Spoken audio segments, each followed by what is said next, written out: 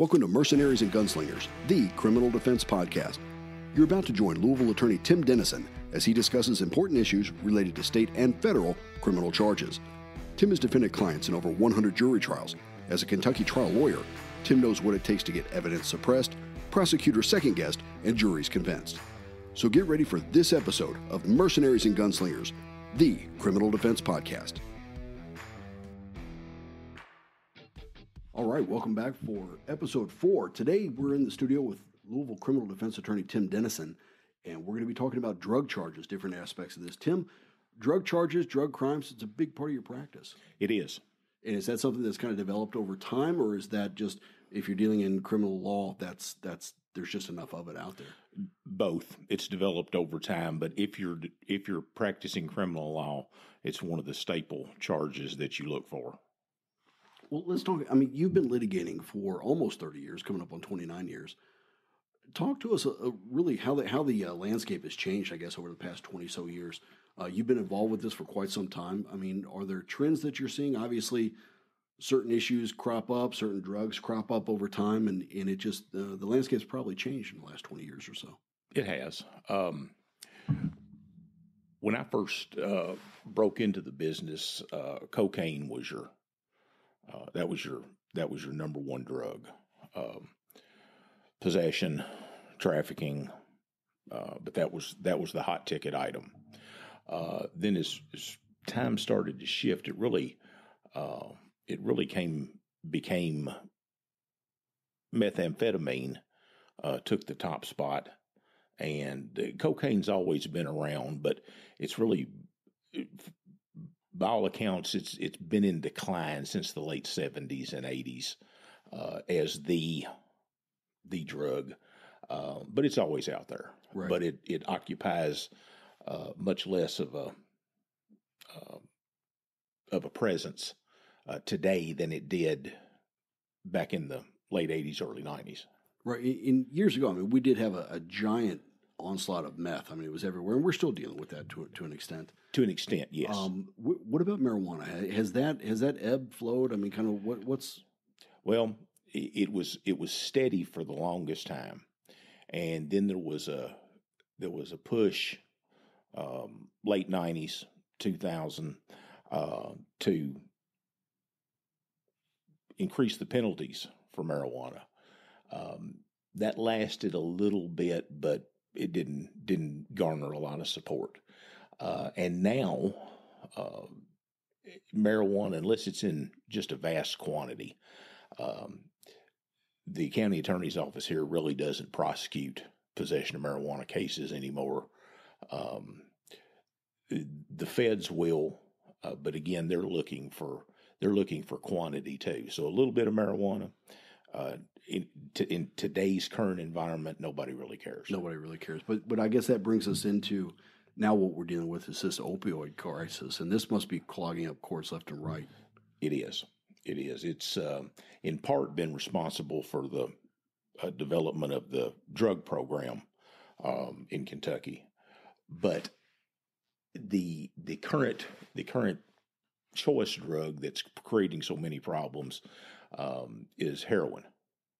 That's big on the scale now. And what do you think drives that? Is that the high, or is that the cost of it? I mean, I always heard meth was cheap. That's why everybody was using it. But how does heroin come in on this? I think both of those things. Certainly the cost of it. Right. It's inexpensive. Plus the synthetics that are involved in not only that, but the opioids. It's driven the price down on those things, and they're a lot easier to manufacture or learn how to manufacture now. Wow.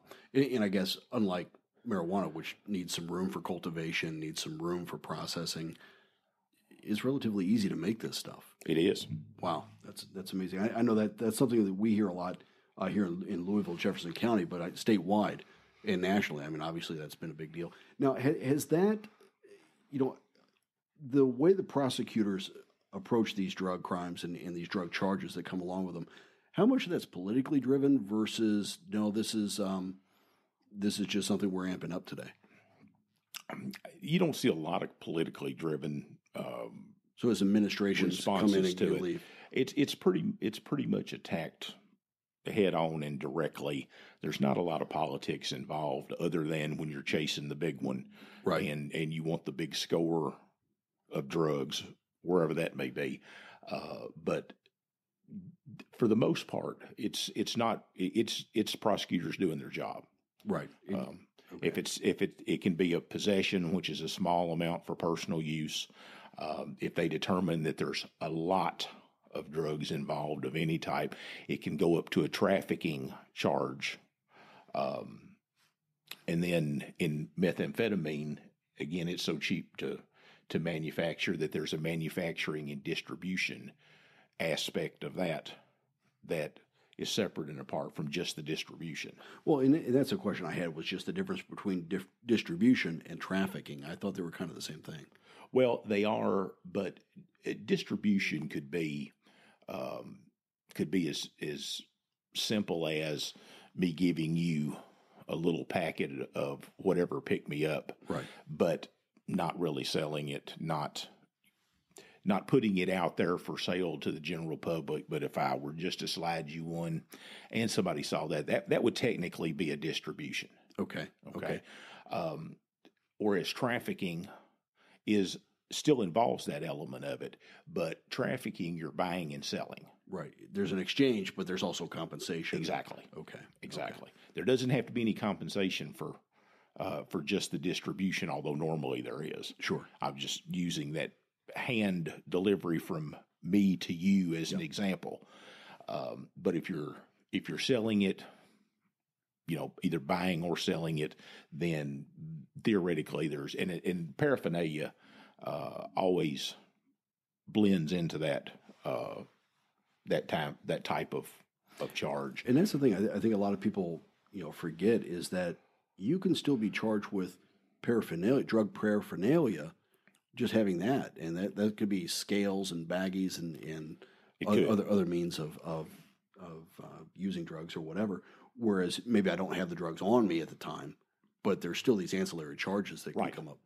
And does that happen often? Is that used as an add-on, or is that sometimes they go out and they say, no, we're going to charge you with this on a standalone charge, more or less? They can. It's usually an add-on or an after the fact, because if some drugs aren't recovered, it makes it a lot more difficult to prove that it's paraphernalia. Exactly. But if there are drugs involved with that particular incident or arrest, if there's a possession, there's usually a paraphernalia with it. Okay. There's rarely a paraphernalia by itself, although it can happen. Right. So it's a possibility, but again, just because I have a scale doesn't necessarily mean I'm committing a crime here. But correct. If it's in connection with all of these items, for the most part, that are considered paraphernalia are things that we buy and consume every day. Right. Rubber gloves, baggies, masks, all those things. A roach clip. Right. Now, again, those are very rarely charged just as a separate crime. It's stacked on, right? Tacked on. But if they, if there's enough of the drug that's in question, and there's paraphernalia with it, that charge usually comes along with it too. Now, obviously, as we get into this, and you've got a tremendous amount of information about drug charges and criminal charges related to drug crimes on your website, both at the state and the federal level, things like that. You've got a couple of blog posts on there that talk about the issues with different types of substances, obviously having a different level of penalty. You've got some high level narcotics down to marijuana or something like that. Right. And how is that determined, or why is that determined? Just more of a harmful drug, I guess they want to. They're scheduled. Right. Okay. And the more deadly or the more potent the drug in question, the higher up the schedules it's gonna be. Generally, we refer to them as a Schedule 1 through Schedule 4. Okay, Schedule 1 being the most hardcore drugs, exactly. The most dangerous drugs. Exactly. That would be cocaine, heroin, those types of things. Depending on the drug, possession second could be a misdemeanor. Okay. Again, depending on the drug and the circumstances. Possession third is always a misdemeanor. And then possession of a Schedule 4 generally is too. Again, it depends on the drug. Right. Some possessions are felony level, and some possessions are, and you determine that by the schedule of the drug. And at that point, that's what generates the charge, right, from the prosecution, and then you go to work, basically. Yes. Okay. And how does intent come into play here? Obviously, personal use might be viewed differently than, well, I've got this and I do intend to traffic it. I mean, sure. Where does the intent come into play? Well, where intent comes in is if you're found in possession of a quantity of drugs, a small amount, you could not probably prove intent to distribute. There's just not enough to go around. Right. Yeah. I mean, most police officers, most prosecutors have a good idea of what personal use is, and if it's personal use, it's generally a misdemeanor, or it's amended with a direction to take some drug classes, or it's generally not referred to drug court unless it's a pretty severe case, or the personal use has turned into an addiction, and at that point. Yeah, they're not only charging you to deal with it, but they're also trying to help. Right. Ideally. Right. You know, I several years ago, a mutual friend of ours, Judge Stephanie Burke, who's been heavily involved in this drug court in Jefferson County, there was a symposium or a CLE of some sort, and they mentioned that the Jefferson County Metro Jail basically is the largest detox center, I think, in the state. Does that sound right? That sounds right. Yes. Yeah, I mean, I'm just amazed that that kind of volume.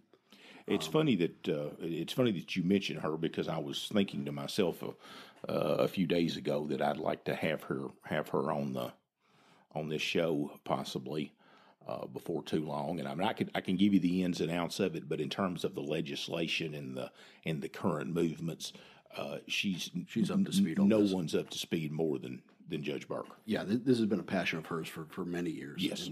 It was actually, when the drug court was started, it was actually started by Judge Henry Weber, who's retired now. Yep. And several of his colleagues began to branch out in it. Judge Steve Ryan was in drug court for quite some time. Judge Mary Shaw has been involved. There's been quite a number of judges, both district and circuit, that have become involved with the project after its inception by Judge Weber. And Judge Burke came along, and she's written on it, she's lectured on it, and she probably has the best working knowledge of all the avenues that are available for help, right. And all the, as well as all the penalties. It's to some degree with drug charges in recent years they've yielded to what's called a graduated sanction, and that's not strictly drug cases, but it's in large part it can be. And the graduated sanctions are if they're in drug court and they have a positive. If they come clean about it, the penalties are far less severe than if they lie about it. Right. Right. And it's kind of built on a trust system. And as long as you, and I don't want to oversimplify it, but basically as long as you tell the truth and own it, you may get a small punishment, but it's not going to be terrible. Right. Then there's the flip side of that. If you get caught in possession or get caught selling and then you don't own up to it, that's a trip to jail for sure. Now they're coming. Yes. And I know we kind of outlined a little bit about this episode before we turned everything on, but let's talk a little bit about that focus. You know, there are other options available these days for someone who's involved with some drug charges. It's not just jail time. I mean, there is diversion. There is counseling and therapy and this detox and things like that. Do you want to talk a little bit about that? I mean, as a criminal defense attorney, I mean, obviously I would think you'd really want to fight for that type of outcome more so than jail time. Sure. For the client. And the focus has shifted from, in many drug cases, the focus has shifted in recent years from punitive.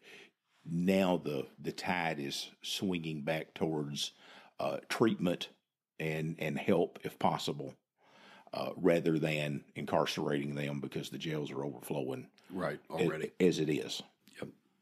Well, so with that in mind, when a charge is made, when the prosecution decides, okay, this is what we're going to charge an individual with or a group of individuals with, it usually involves a number of issues. I mean, obviously the amount of drugs in question, what was seized or confiscated at that time, along with the type. We talked about Schedule 1, Schedule 4, and also, I guess, the individual's personal history. Sure. Do you want to walk us through that and kind of how that comes together? Well, in large part, if you, as I said, there's the treatment aspect of it that it's shifted to, but it's generally the focus now is treatment oriented. Now, a minute ago, you said when the prosecutor makes the decision on what to charge them with, generally that decision is made by the arresting officer or officers at the time.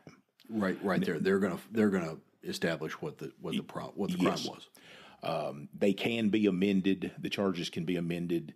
They're generally not amended up after there's been a determination.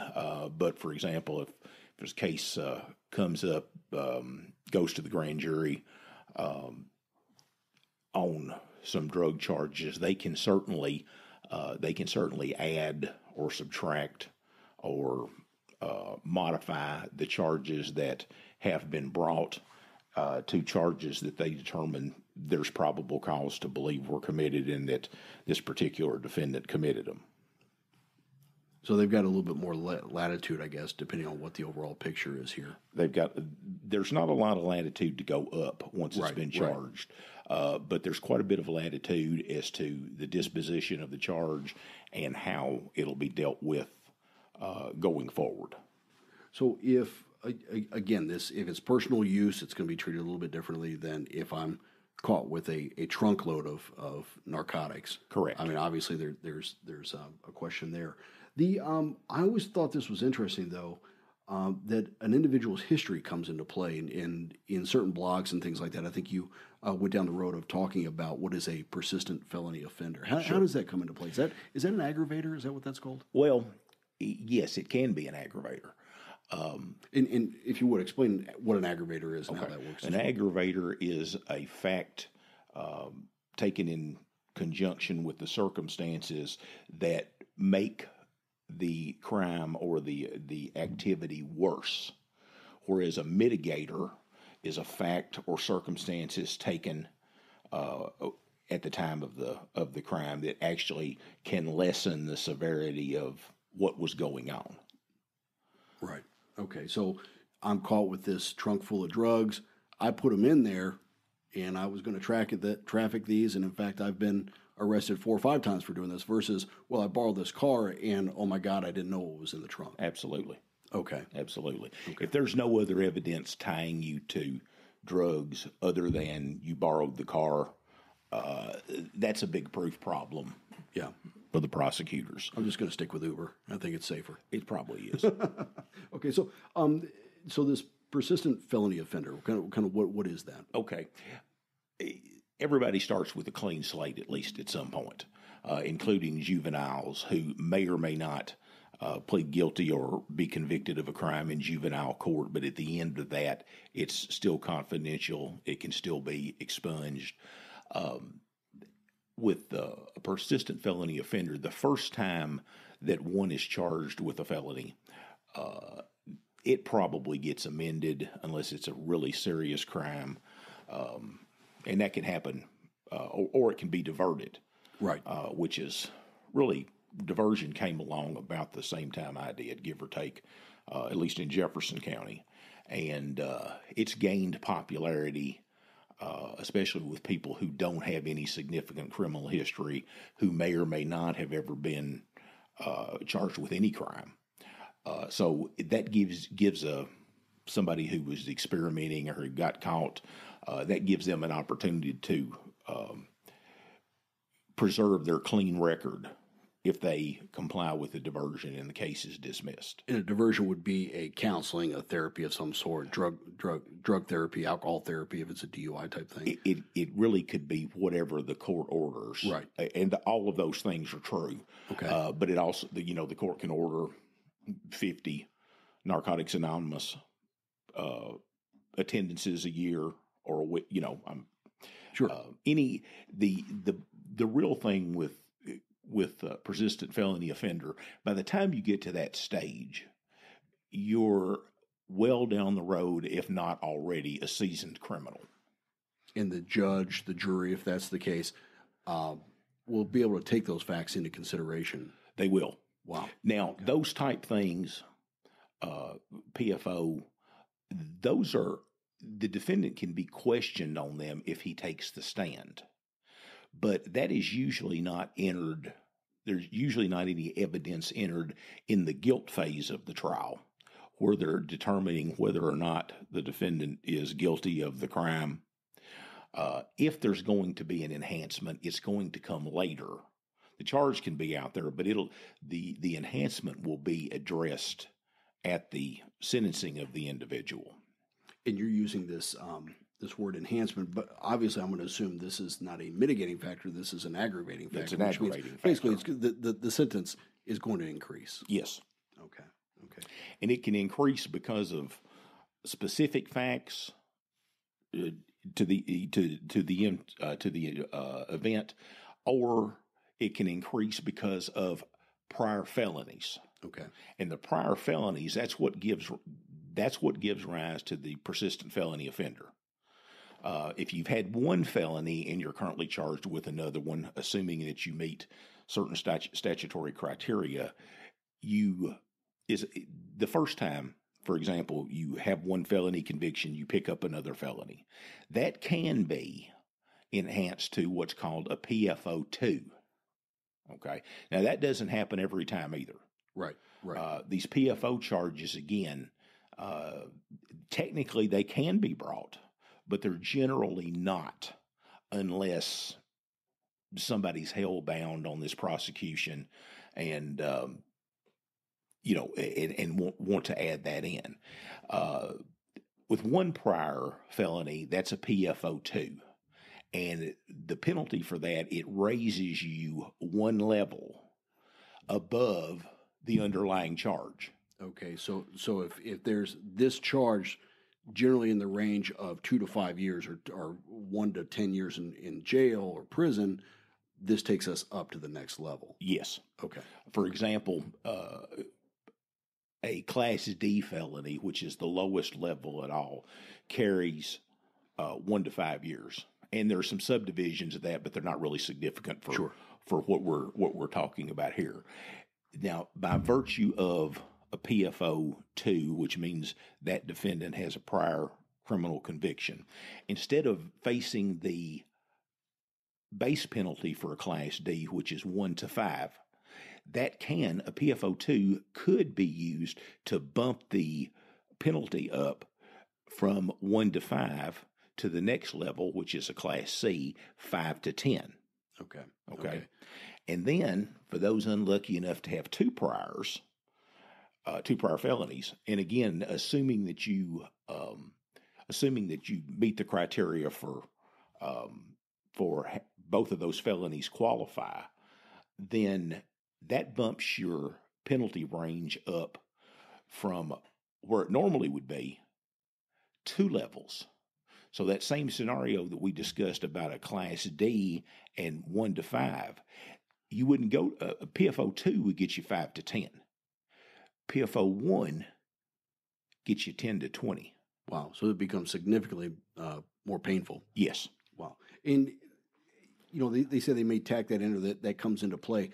As a criminal defense attorney, are you also arguing to keep that consideration out of the sentence? Well, unless it's indicted at the same time, and they can be, or sometimes it happens they haven't indicted it as a PFO, and they've made really good or they've made some kind of offers. If those offers are rejected and it's heading down the road for trial, then you see lots of prosecutors bring a subsequent PFO charge, and they can do that as long as there's a case out there that has a current charge on it. They don't always do that, right? Because lots of them settle, and it's in some cases it could be piling on, but technically it's a permissible action. Right. But only in maybe some of the most hardened criminal characters would you see them going for that, and the PFO is really used the PFO is really used when they want to tack on time and keep somebody away or put them away for an exceptional amount of time. Right. And I will tell you, because very, very rarely will you'll have all the information on a PFO, even if it had been charged, well before trial. And of course, sometimes they make you offers that are so ridiculous that you can't accept them. And it's probably 10 years ago, I had one, and the offers were just outrageous. And we got to they found him guilty in the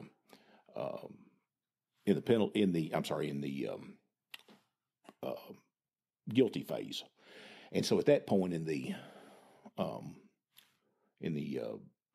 sentencing phase, all that evidence comes in, and they'll usually bring a probation and parole officer to explain what the truth in sentencing really means, and what it really amounts to is in terms of if you send them for X number of years, what is the Y number of years that it's really going to be? Right.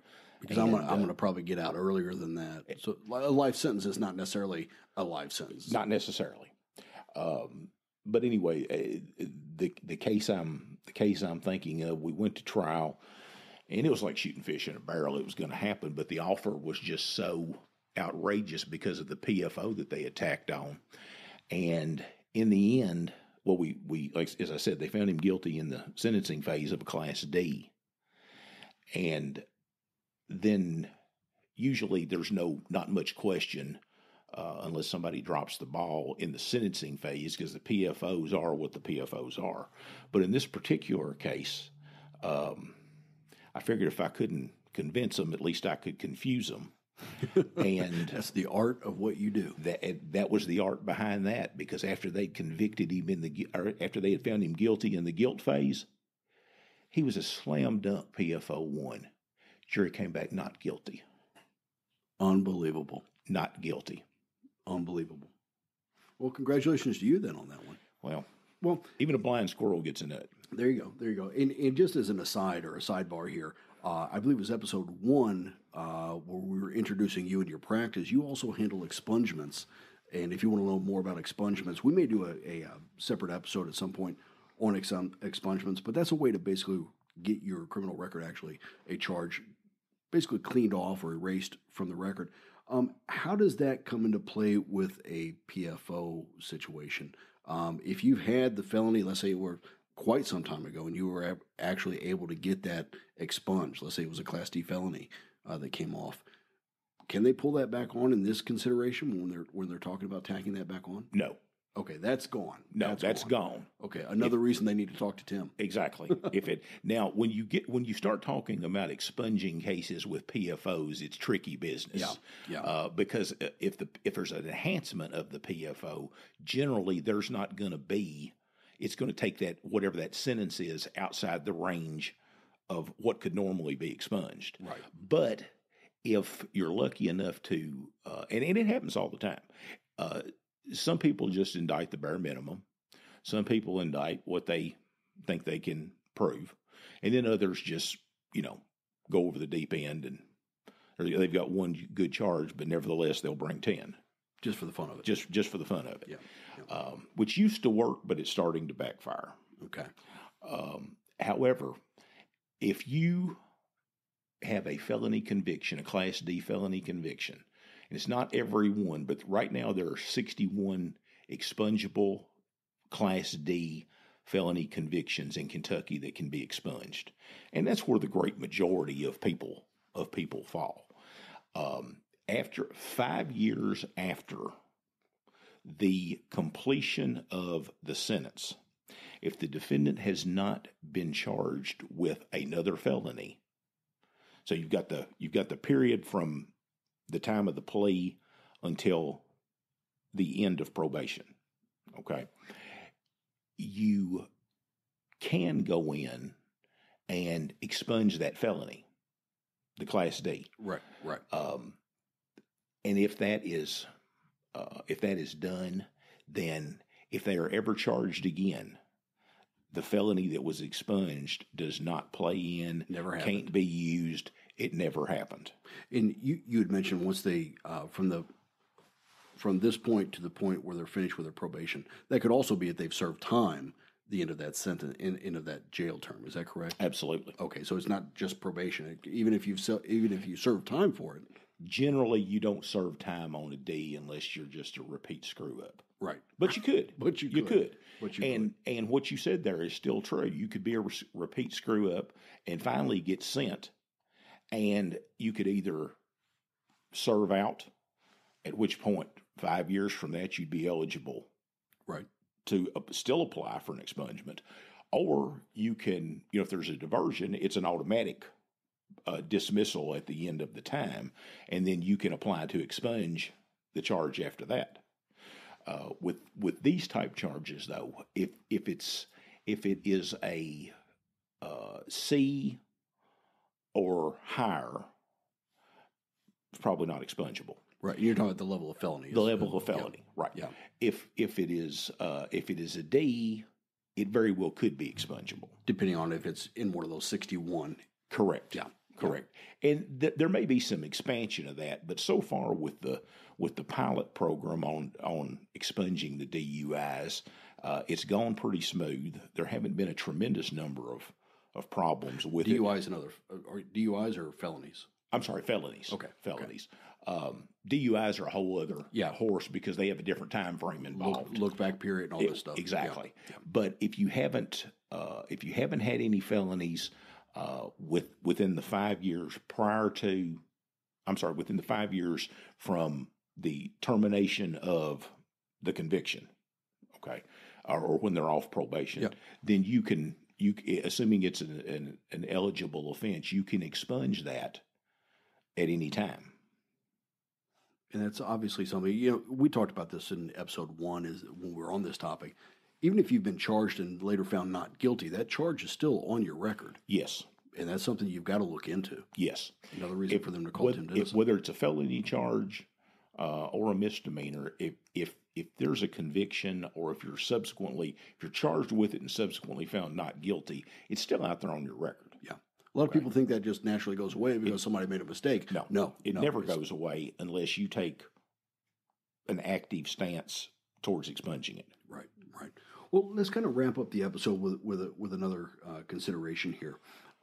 Dealing with drug crimes and related charges, how do you approach it when it's a juvenile versus an adult? I mean, obviously, if we can get somebody, a young kid, back on the right track, and I think that sounds like that's kind of the spirit of the time right now, the zeitgeist right now, is let's try to, get people back on the right track through the diversion and stuff like that. How do you approach that? Well, it's actually easier in a lot of cases to deal with the juvenile because unless it is especially if it's a drug case, unless it has a violent crime or is attached to other charges that involve violent crimes, you have a lot more options down there because the juvenile can actually plead to the felony in juvenile court, and it'll still be sealed when he turns 18. Now, if he's tried as an adult, different story. If there's the way that's determined, among other things, is felony charges in juvenile court, generally they handle. Okay. But if you get one or more of a more serious nature, for example, I'll give you a prime example, is a defendant taking a gun to school and shooting up the school. Right. Okay. Right. I'm not talking about just taking the gun to school. I'm talking about shooting up the school. If something like that, or any other felony that they want to try as an adult, there has to be a transfer hearing in the juvenile court. And there's a list of factors under the juvenile code that the judge has to find. And if the judge finds those, and usually they don't put on the proof unless it's there, but at that point, the judge will ultimately make the determination that yes, this is a serious felony. Yes, it meets the criteria for transfer, and yes, I'm going to transfer it. So it's transferred out of juvenile court and transfer it to circuit court. Right. Correct. Right. Now, other instances, the judge can also hear it, determine that the offense meets the criteria, but deny the motion to transfer.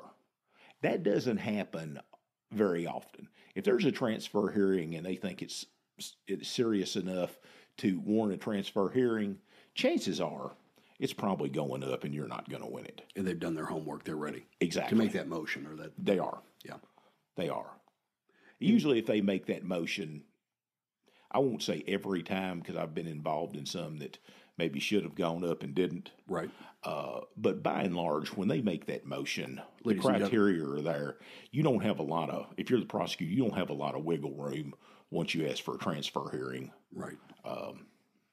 Unless someone's able to change your mind and they either withdraw it or after having the hearing, the judge says, well, it meets the criteria. It certainly is a transferable offense, but for whatever reason in this particular situation, I'm not going to transfer it. But that would be, if it were to go up, I mean, that would be, for instance, how you get a 15, 16, 17-year-old kid tried as an adult. Yes. Okay. It's generally the charges that go up are charges involving guns, Yep. Injuries, violent crimes. And again, considered aggravators to the charge? They absolutely can Okay. be. Okay, just trying to tie all that together. Yes. Well, let's wrap up with this. I know we said we were going to close it up, but state versus federal. This is always interesting to me. Is when does the federal jurisdiction come into play? When is something a drug crime tried in federal court versus circuit or district, which would be the state court system? Whenever the U.S. attorney wants it to be tried in federal court, Yep. There's concurrent jurisdiction over drug crimes between state and federal courts. And if it's not a slam dunk shooting fish in a barrel, the feds don't want it. We got into that a little bit in episode 4. We did. Or I'm sorry, in episode 3, the previous Nothing, episode. nothing about murder what and we've done manslaughter. today changes that. Yeah.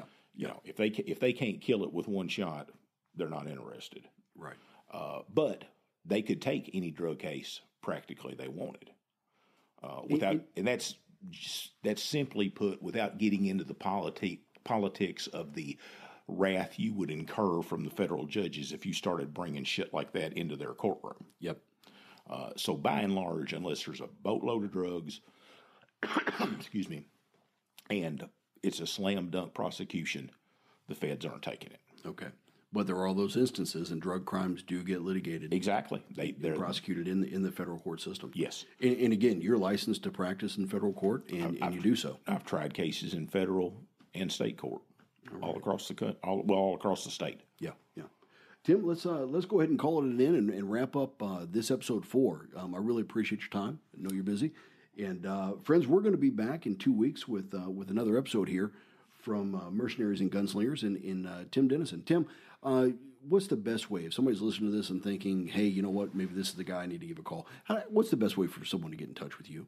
Well, they can call my office, which is answered 24/7, at 502-589-6916. They can contact me through my website, which is timdenisonlaw.com, or they can send me an email directly, which generally is the most effective and quickest path of transmission, and I'll respond to it as quickly as I can, and that's at timothydenison@aol.com. Fantastic. Buddy, again, I appreciate your time. Thanks very much, and ladies and gentlemen, we'll be back in 2 weeks. That's a wrap.